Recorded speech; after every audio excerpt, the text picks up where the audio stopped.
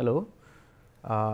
Today I am going to discuss about the design steps for laterally unsupported beams.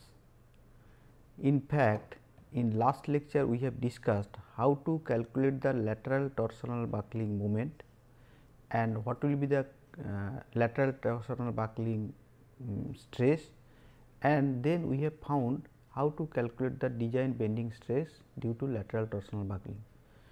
Today, with the based on the last day's lecture, we will follow certain design steps, and after that we will go through one example. Now, in design steps, basically we will try to find out first a appropriate section based on the approximate section modulus, and then we will check whether the assumed section is safe against the design bending means against the bending forces coming onto the member. Then we will check for shear whether it is safe or not. Then we will go for checking deflection, wave buckling and wave rippling. So, one by one we will check for the design basis criteria, means design of the beam. When we are going to do, we will check one by one criteria like deflection, shear, then wave buckling and wave rippling. So, coming to design steps, first we will calculate what will be the service load acting on the beam. So, once we calculate the service load, then we can find out the factor load also, right. So, factor load, after calculation of factor load, we can find out the factor maximum bending moment and shear force. So, factor, shear force and bending moment we can calculate on the basis of some load factor as per the different load, say for example, whether it is dead load or live load or it is wind load or seismic load. Basis on that we will multiply certain factor and we will try to find out the maximum bending moment and shear force under that factor load. After that we can start with a trial plastic section modulus, means we can find out a plastic section modulus based on this formula, that is Z p is equal to m d by f y by gamma n 0. Remember, this is considered for means considering the section to be laterally supported, but in case of laterally unsupported beam, a major amount of stress is reduced due to lateral torsional buckling. So, the section modulus whatever coming here will not be sufficient. We have to increase substantially, so that the chosen section is safe against this bending moment due to lateral torsional buckling. So, what we can do, we will choose a higher plastic section modulus which is necessary to account for lateral torsional buckling. So, what we can do, we can approximately increase 40 to 60% of the section size, means plastic section modulus. So, what we will do, actually we do not know exactly what percentage of increment is there, means is required. So, we can try with 40% or 50%. However, means basically it is a trial and error process. So, finally, we have to do the trial method and we have to find out the actual requirement. There is no basis that this much percentage if you increase, then your section will be safe. So, once we go through one example, we will experience how to increase the section size and how to get the appropriate section. So, after finding an appropriate section, what we can means section modulus, we can choose a suitable section, means based on that plastic section modulus. So, section may be I section, may be channel section, means based on the requirement we can choose a certain section, and then with that section we will check whether the section is capable of taking that much moment due to lateral torsional buckling or not. If that is fine, then we can go to step 4, where we have to check the beam for shear, right. So, we will check for shear. If the design shear strength is more than the shear force coming onto the beam, then it is fine, or we have to increase the, again we have to increase the section size to take care the shear. In step 5, we will check for deflection. As per table 6, the limiting deflection is given and we know what is the maximum deflection on that particular beam, means considering the loading condition and support condition. So, based on the loading condition and support condition, we can find out the maximum deflection on that particular beam, and we will check whether the maximum deflection is exceeding the limit, permissible limit or not. If maximum deflection is exceeding the permissible limit, then again we have to increase the section size to accommodate this. Otherwise, if it is not, then the section is safe from serviceability point of view. Then what we can do? We can go for next step. Next step is the wave buckling. So, we know the beam wave may buckle due to the concentrated load acting on the member or at the support. So, we have to check the wave buckling, and if the buckling strength is more than the force coming on that particular place, then it is fine. Otherwise, we have to increase the section size or we can increase the bearing length. If we increase the bearing length, then also we can increase the buckling strength, then we can keep it safe. Once it is done, then again we will go for wave crippling. So, wave crippling also we have to check on the basis of certain bearing. So, if the wave crippling strength is more than the strength at the means acting force at the support, then we can we can say this section is safe, otherwise we have to redesign. So, this is the process which we have to follow to design a laterally unsupported beam. So, the process is basically a trial and error process, where we will start the we will start with a certain section on certain basis, then the section has to be checked against bending moment, shear force, lateral wave buckling, wave crippling and deflection. So, if all the checks are done and it is passing, then the section whichever is chosen is fine, otherwise you have to redesign. This is the process. So, following this process, now we will go through one example, then it will be clear to us. So, let us go through this example which is given here, that is design a simply supported steel joist of 5 meter effective span carrying a uniformly distributed load of 12 kilonewton if compression flange of the joist is laterally unrestrained. So, here effective length of the beam is 5 meter and the load on the beam is taken as 12 kilonewton, which is basically dead load and imposed load, right. So, what we can do? We can find out the maximum bending moment. So, for finding out maximum bending moment, we have to find out the factor load. So, factor load what we can find is that 1.5 times the load on beam. So, factor load will be 18 kilonewton per meter on the beam. Then we can find out maximum bending moment. Maximum bending moment will be WL square by 8 at the mid span, because it is simply supported beam. Therefore, we can find out maximum bending moment as W into 8 into L is 5 meter was the span length by 8. So, it is coming 56.25 kilonewton meter.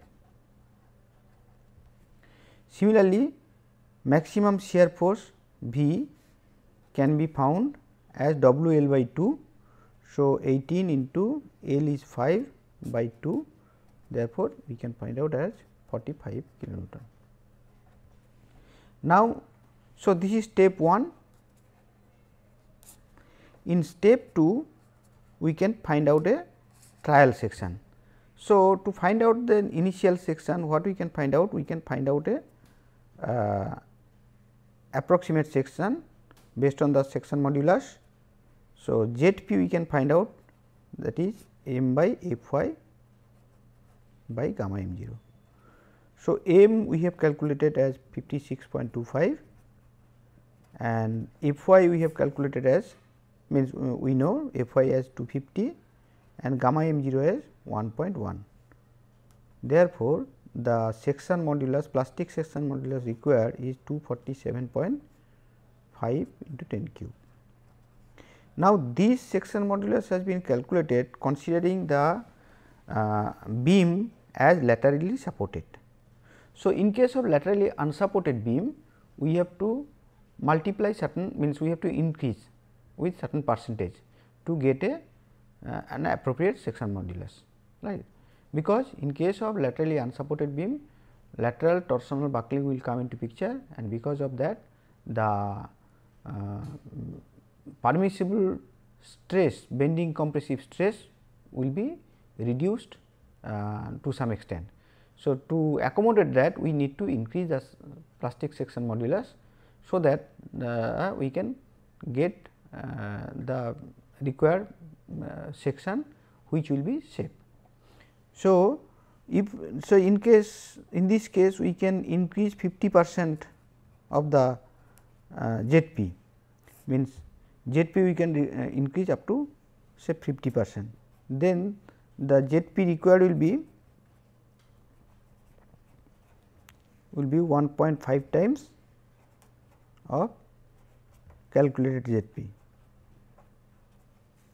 So, this is becoming 371.25 into 10 cube kilonewton meter, sorry 10 to the 6,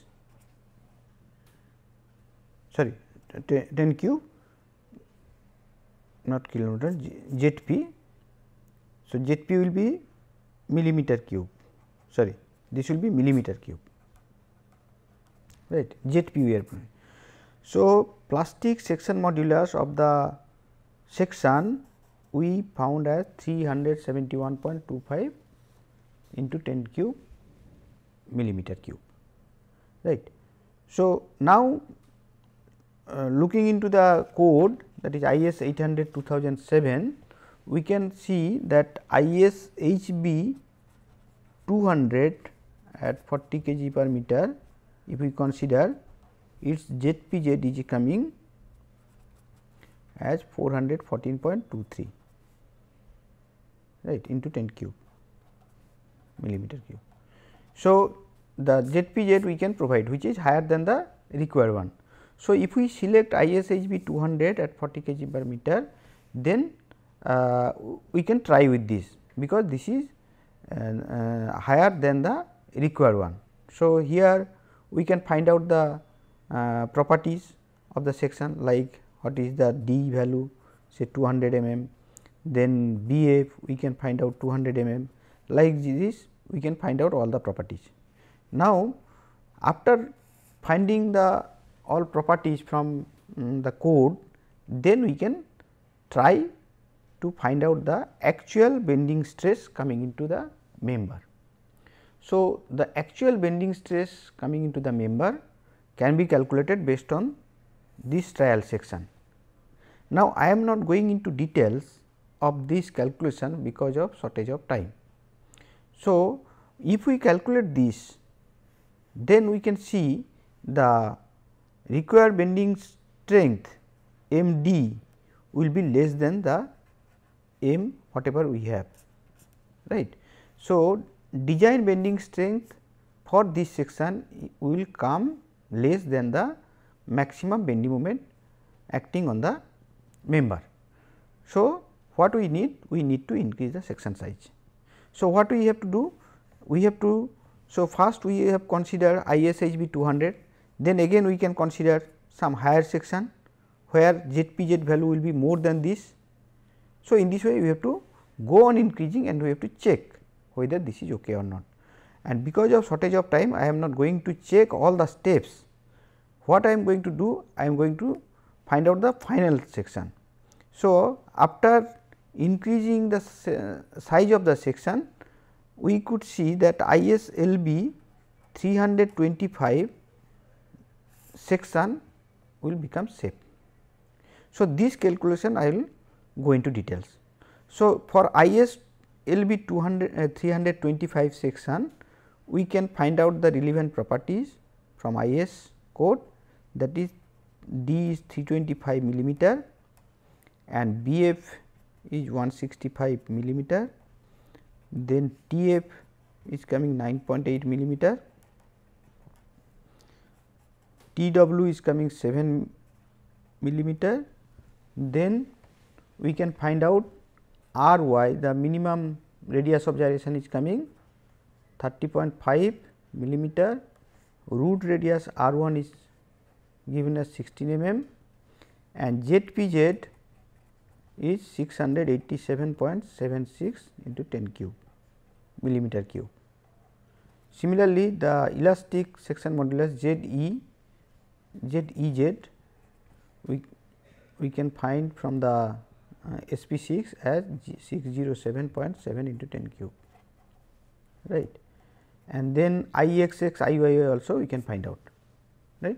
Say IXX is equal to 9870 into 10 to the 4 millimeter to the 4 and IY is equal to 510.8 into 10 to the 4 millimeter to the 4, right. So, relevant properties of these sections are found from the code, and then we can find out the effective depth D as capital D 325 minus 2 into TF, thickness of flange is 9.8 plus 16 will be the root radius. So, this will become 273.4 millimeter. So, if we see the I section, it will be like this. So, from here it will be D and small d will be from here, right, and that is this is TF and this is R1, right. So, small d will be capital D minus 2 into TF plus R1. So, from this we can calculate the effective depth, then we can find out the ratio D by TW as 273.4 by 7. So, this is becoming 39, which is less than 84, and also B by TF will be, this will be BF B, that means BF by 2. Okay. So, BF we have 165. So, B will be 82.5, then thickness of flange is 9.8, this is becoming 8.4, which is less than 9.4. So, from this we can classify the section as plastic. So, the section is plastic, right. So, accordingly we can find out the bending moment value in later stage. Okay. Now, we need to calculate the bending strength. So, for this step calculation of bending strength, either we can find out the bending strength from the formulas which were given in the code and we had discussed earlier, or we can find out from table. From table directly also we can find out, that will be KL by RY will be, as it is a simply supported beam. So, KL will be 5000 and RY was given as 30.5. So, KL by RY ratio is coming 164, right, and HF by TF, HF by TF means, if we draw this, then the value of HF will be center to center distance of the flange. So, this will become HF. So, HF will be D minus means 325 minus HF, that will be sorry TF, TF is 9.8 by TF 9.8. So, HF by TF ratio we are getting as 32.16, right. So, corresponding to value of KL by RY as 164 and HF by TF as 32.16, we can find out FCRB.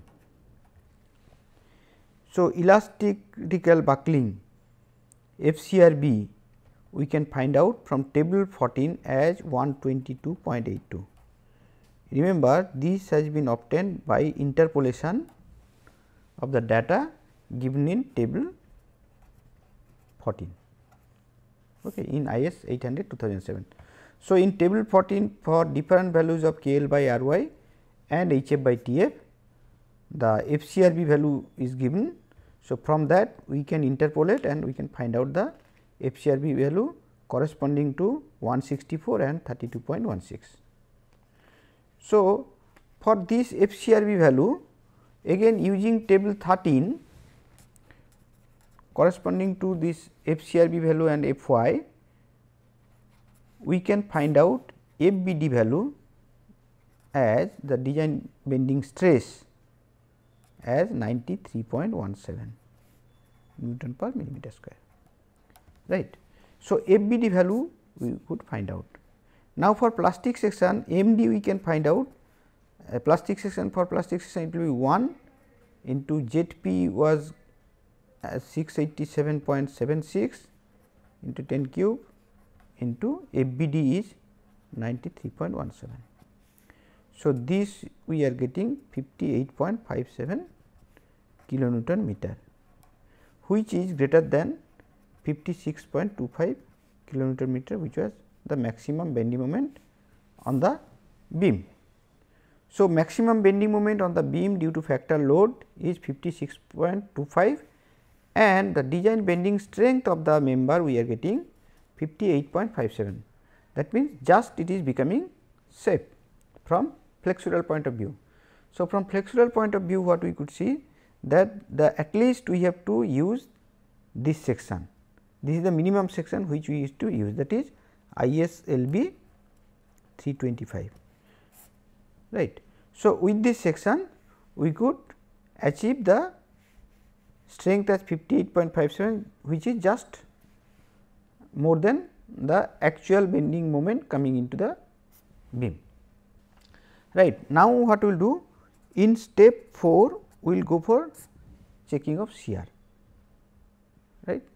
So, to check the shear we need to find out the design shear strength VD, that will be we know Fy by root 3 gamma m0 into d into Tw, right, because shear will be carried by the wave. So, area of the wave is d into Tw and Fy by root 3 gamma m0 is the shear strength, allowable shear stress Fy by root 3 gamma m0. So, from this if we put the value, then I can get the value of design shear strength Vd. Now, here d is 325 into Tw is 7 and to make it is kilonewton we can multiply with 10 to the minus 3, which is becoming 299 kilonewton, right. So, design shear strength of the beam is coming 299 kilonewton, which is greater than the maximum shear force at the support, which is 45 kilonewton, which we have calculated earlier. 45 kilonewton is the maximum shear force due to factor load and the design shear strength is coming 299 kilonewton. Therefore, the beam is safe against shear force. So, against shear the beam is safe. So, what we can do? Now, we can go to next step, check for deflection. So, in next step we will check the deflection on the basis of maximum deflection, which is 5 into WL to the 4 by 384 EI, because we know for a simply supported beam with UDL load, the maximum deflection comes as 5 by 384 into WL to the 4 by 8 WL to the 4 by EI. So, if we put those value, W is the UDL load, that is 12. Here you remember that we are taking the service load, not the factor load, because deflection is checked against the actual load, the service load, right. So, into L is 5 meter. So, 5000 millimeter by 384 EI. E we have 2 into 10 to the 5, because in case of steel we generally consider 2 into 10 to the 5, and I was found earlier, which is 9870 into 10 to the 4 for ISLB 325, right. For ISLB 325 section, IXX or IZZ was considered as this. So, after calculating this value, we can find out delta as 4.9 millimeter, and allowable deflection will be L by 300. So, that will be 5000 by 300 is 16.67. So, allowable deflection is 16.67 and maximum deflection is coming this, which is less than the allowable one. So, it is okay. So, from deflection point of view, the chosen section is fine. Now, we will go to step 6. In step 6, what we will do? We will check for wave buckling, right. So, wave buckling and wave crinkling we have to check. So, in case of wave buckling, we will try to find out the wave buckling area. So, for that we have to find out a bearing length, right. Now, as nothing is given, so we can consider bearing length as say 100 mm. If we provide 100 mm bearing length, then I can find out the cross sectional area of wave buckling, that is AB is equal to B plus N1 into TW. So, here we can find out B as 100, right, then N1. Now, N1 we know that it is dispersing 45 degree. So, if we recall that if we have a support here and if we provide a bearing of this, then it will disperse up to neutral axis, right. So, with a 45 degree angle. So, this will be N1 and this is B. So, B plus N1. So, N1 will become D by 2, right. So, N1 will be 325 by 2 into TW, TW was taken as 7. So, I can find out the cross sectional area for the wave buckling, that is 1837.5 millimeter, right. Now, we have to find out the effective length of the wave. So, effective length of the wave we know, that is 0.7 into D, that is 0.7 into D we have calculated earlier, that is 273.4. So, that is coming 191.38 millimeter, and moment of inertia will be B D cube by 12. So, 100 into TW is 7 cube by 12. So, 2858.33 millimeter cube, right. So, now we can find out the area. A will be B into TW. So, 100 into TW is 7. So, 700 millimeter square, right, and lambda we can find out L effective by R minimum, L by R minimum. So, L effective we know, that is 191.38, right, and R minimum. R is basically I by A.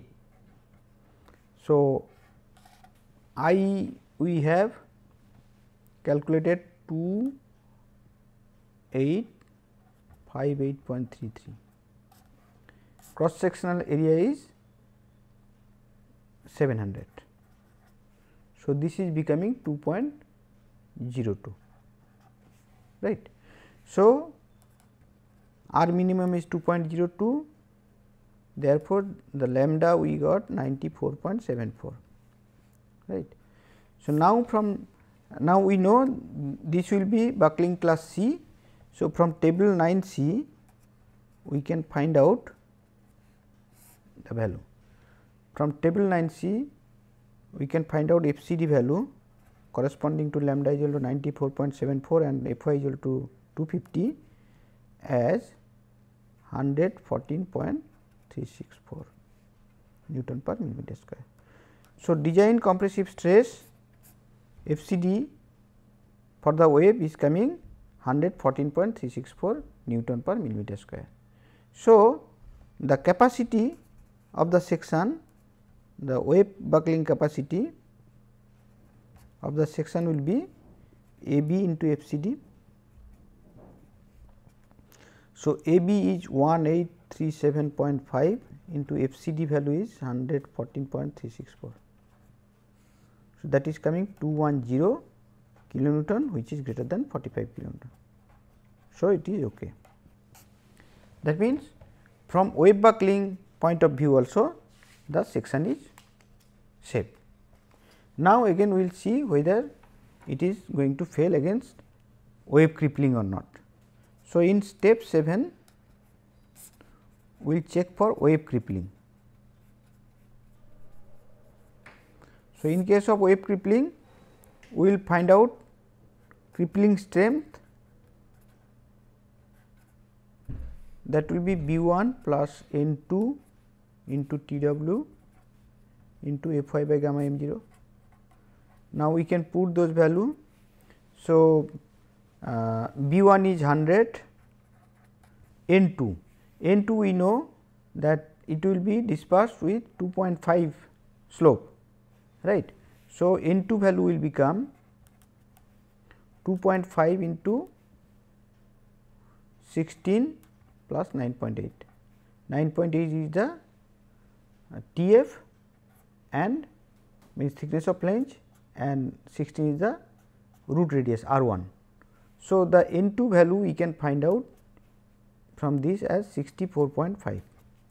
So, putting the value of N2 here as 64.5, now we can find out the crippling strength, right. So, this is becoming 261.7 kilonewton, and at the support the maximum force is coming, which is shear force 45 kilonewton, and crippling strength is much more higher than this. So, the section is safe against wave crippling. So, this is how we can check one by one the section is whether section is safe against deflection, shear, wave crippling, wave buckling after getting the section size from the flexure point of view. So, all these checks we have to carry out to find out the final section size. So, here the final section size is IS LB 325, right. Now, I will go through few slides, that is the design of beam with GUI based MATLAB algorithm. So, here what we have seen that especially when the design has to be done for unsupported beam, we need to do lot of iteration, right. So, manually to do all these things is very hectic. Therefore, what we suggest that if we can develop a algorithm, GUI based algorithm, then once it is developed very easily we can make it useful. So, through my students some software has been developed. One of them I am demonstrating here, where the beam design is done for two cases. One is for laterally supported beam and laterally unsupported beam, right. So, by choosing a particular type, we can go to the design of that case, right. So, once we choose, say for this case we have chosen unsupported beam, then if we go to next, then we can provide this requirement, like what is the maximum factor shear, right, maximum factor shear, then what is the maximum factor bending moment, then what is the effective span. These are the input which we need to take from the user, and maximum deflection coming on the on the beam. So, maximum deflection we can calculate from the formula, and this also can be done through algorithm, but that will be very complicated, because we in that case we have to find out what is the support condition, what is the loading condition, and because of loading and support condition deflection will be different, and that we have to find out. Therefore, means we can calculate manually for particular case, and we can enter this value, what is the maximum deflection. Then what we can do, other properties, like we can put what is the yield stress, whether we are going to consider Fe 410, which are mostly used, or if not, then we can enter the value, the yield stress of the steel. Then factor, safety factor. So, gamma m0 value, which is governed by yielding, whether it is 1.1, which is given in clause 5.4.1, or something else we are going to take. If something else, we have to enter here, otherwise if we give the check box here, then automatically it will take 1.1. Then also Young modulus we have to enter. So, all these value once entered, then we can go for design, right. So, though it shows very easy, means it is okay. So, once we go to next, it will show whatever data we have entered are shown here. So, whatever data we have taken, finally it has been shown. Then you have two options here, one is design for economic section and check for a particular section. So, if user want to find out an economical section means the lowest size of the section which will be safe under the given condition, and check for a particular section means we can choose a particular section and we can check whether that section is safe or not. So, these two, both the options are kept here. So, according to the user's choice, he can find out, means which one is required. So, after that if we click on proceed, then it will show the results. So, in the results we will see that here for economical section, if we consider, say the software is giving ISJC 150, right. So, for ISJC 150 the section is safe. So, now if we click on output.doc, then the intermediate calculations are given in the file which can be seen, and if one user want to check in between, means if he has a doubt on the results on the software, then he can check the intermediate results from this output file, and he can see whether it is okay or not, means the results whatever has been calculated is correct or not. If it is not correct, then he can change the means software, means the algorithm he can change and he can modify it, right. Means for gaining the confidence, he need to check intermediate calculations. So, for that also it has been given, and if the user want to redesign, also that option is there. He has to click on redesign, then it will go back to the first slide and it will ask for data, right. So, the option of redesign is there, can be used. Another option is, if we check for a particular section, then we can check for a particular section also. So, for that we have to click on a particular section and then we will see whether it is okay or not. So, for this case the selected beam was not okay. So, that is shown, and there also you can find out the output, and why it is not safe, that can be found in details through that output, and then again he can redesign and can find out some other section which may be safe. So, this is how one can develop the logic and one can make a flow chart and then can find out a algorithm. Okay. So, I would suggest the viewers, means those who are seeing this video, I would suggest them to make their own algorithm according to their own logic. Let them try an algorithm and write a program, whatever language they are comfortable, maybe Python, maybe C, maybe MATLAB, maybe Fortran, whichever language is comfortable he can make, and according to his choice and his requirement he can develop the software, and that will be a customized software he can use forever, right. And once it is developed, he can again extend or means he can make it versatile from different angle, so that later he can include certain other aspects and he can make it useful, so that he does not have to do manually and he does not have to go for tedious calculations, right. So, this is all about the design of beam. In next class we will discuss certain other things like the how to calculate the plastic section modulus, that we will see, because that I have not covered in this class. Okay. And also Perlin and Gantry-Garer also will be taught in next few classes. Thank you.